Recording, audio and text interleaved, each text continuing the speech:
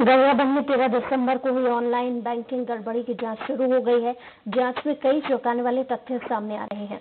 आपको बता दें कि स्वराज एक्सप्रेस ने सबसे पहले यह खबर प्रसारित की थी।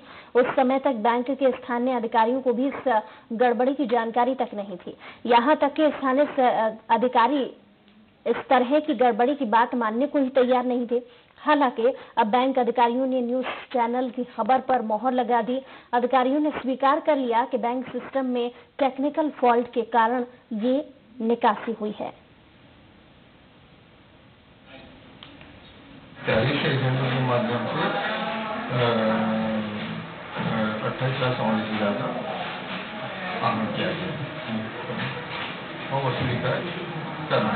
अभी अब तक कितना आ चुका है? 8 रुपये। अच्छा, कब तक कमी आती है? उसके बाद किस तरह का लगभग 206 अकाउंट से हुआ है ट्रांजेक्शन, 65 BC सेंटर के द्वारा हुआ और ये अधिकांश BC जो है यस बैंक के हैं, पे नियर बाई ऐप चलाते हुए, पे नियर बाई ऐप के माध्यम से किए अधिकांश। कितने लाख रुपए ट्रांजेक्शन? लगभग 28 लाख का ट्रांजेक्शन।